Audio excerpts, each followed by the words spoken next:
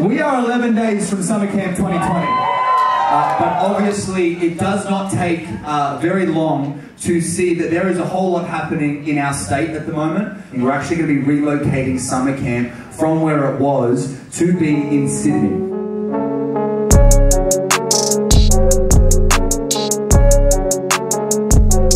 I remember getting on the phone and calling all our youth pastors and saying, hey, we need to have a meeting ASAP.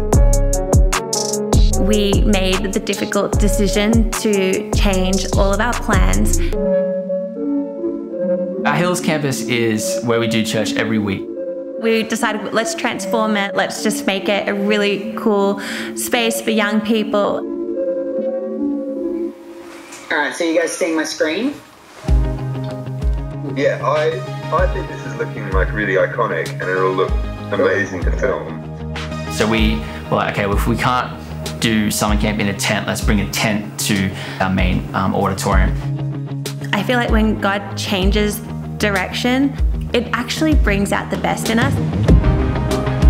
I had to go, okay, God's still going to meet us even though the plans have changed. It was really uncertain times, but you know, we had a job to do and we just kept pushing on. I don't think I've ever been so relieved. I don't want to deal with spiders, alligators, snakes, everything that English people think exists in Australia.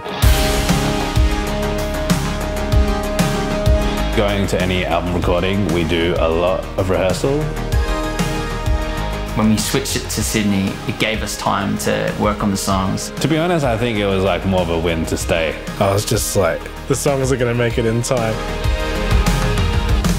Let me just thank you so much for everything that you've done for every single one of us. And Lord, I thank you for what this time represents, Lord God.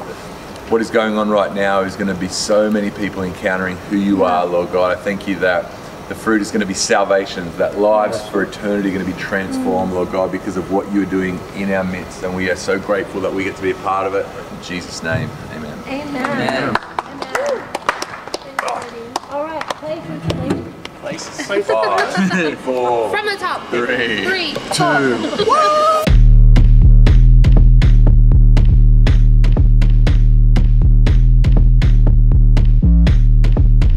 Summercamp's 2020, day 1. So the first night of Summercamp was wild.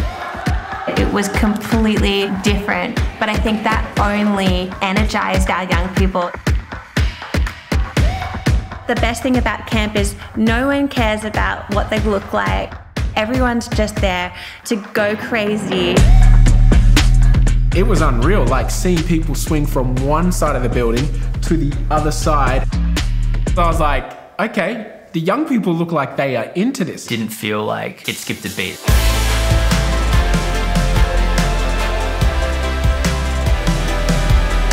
The passion in praise and worship was incredible.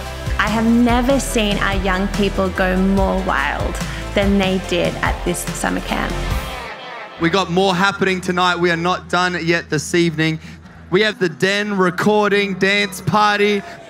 We had this idea to record in the Den. It's where we have youth every single week. Definitely a place that represents our youth ministry. We decided to record a bunch of the songs there. The whole concept of it was just to be raw. There's not enough people out there, but I think they'll come. You think people are going to come? I really hope so. We finished our night rally and then it was kind of like, all right, everyone, we're going over to the Den.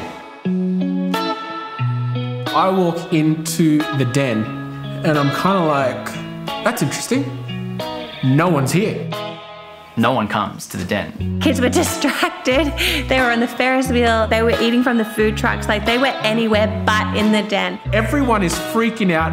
All of our team were like just completely frozen. All I know is that everyone needs to get to the Den. Togsy gets on stage. I grabbed the mic off, I don't even know who.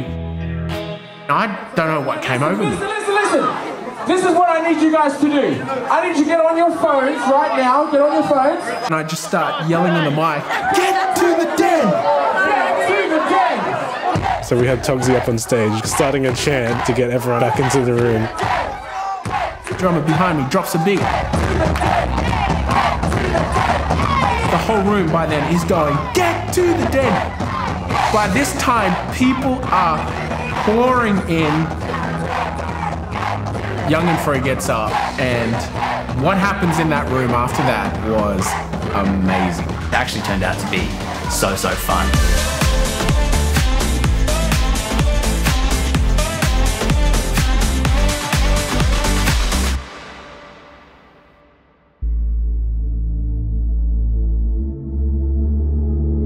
We get to the last night of summer camp. We pray for the night. This is the moment that all this prep has been working towards. We're about to make history tonight.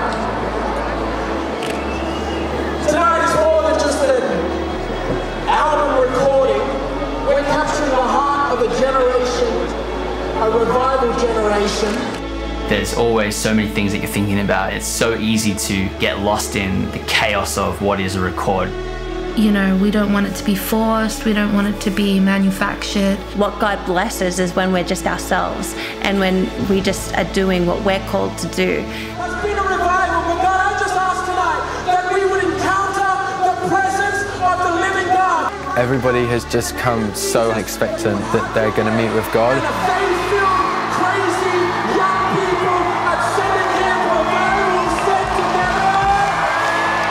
Stepped onto the platform and remembered why we sing, why we worship.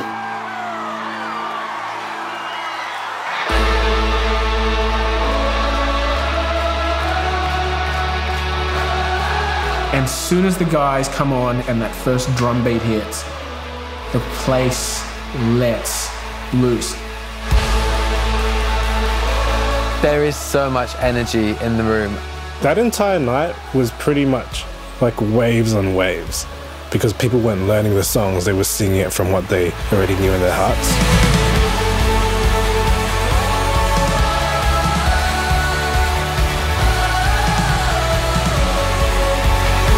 It was the most faith-filled, crazy atmosphere that I've ever been in my life.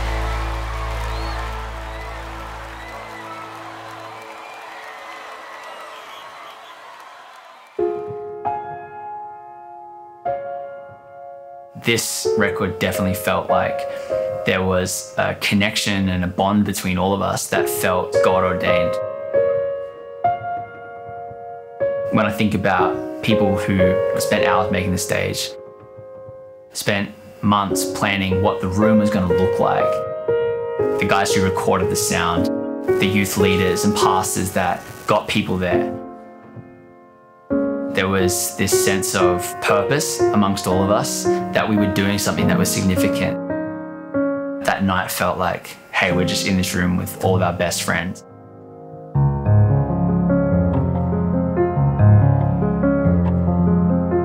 Honestly, I'm more excited than ever for Young and Free. I'm so excited for the part that we get to play in the world,